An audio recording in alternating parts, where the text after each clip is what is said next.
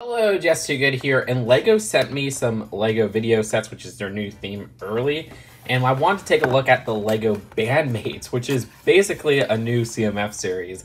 These interact with the Vidiyo app, and there's 12 minifigures to collect, the same number you would get in a CMF series nowadays.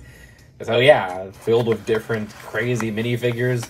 Let's take a look at each of these. And I realized I just screwed up and forgot to film me opening up the first box. I am so stupid. But anyways, I call this figure the Pop Star because it looks like some cotton candy design over here. And this design has sprinkles all over it too. I guess you could just say it's an ice cream pop star or something. I love the vibrant blue and pink they use, which gives us a new recolor of that LEGO movie Harley Quinn hair. Also a new color for the pom-poms in this nice pink.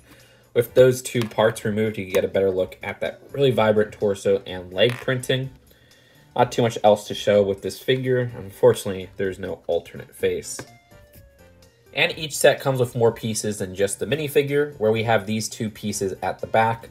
A 2x6 plate, which you fill up with 2x2 tiles, and these are the beat bits that interact with the app. You can see 3 exclusive ones here, where we have this really cool, almost album cover it looks like. Then some popcorn, and then it looks like another album cover with this astronaut on there. I love how colorful and vibrant these prints are. For our next blind box, let's see. Oh no, it's cut right there. But pulling everything out,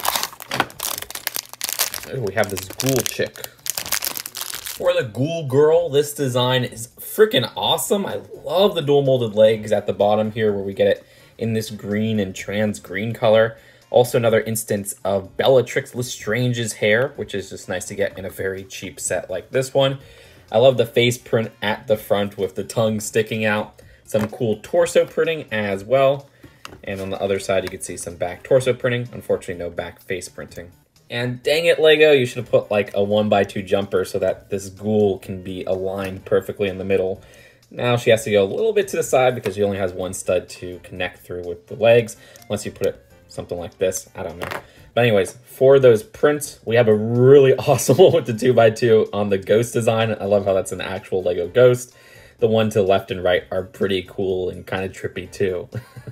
But anyways, that's it for this blind box opening. I love this series so far, taking some classic LEGO CMF tropes. And it doesn't feel too redundant because it's outside of that theme. And then adding those 2x2 prints that are so detailed and vibrant.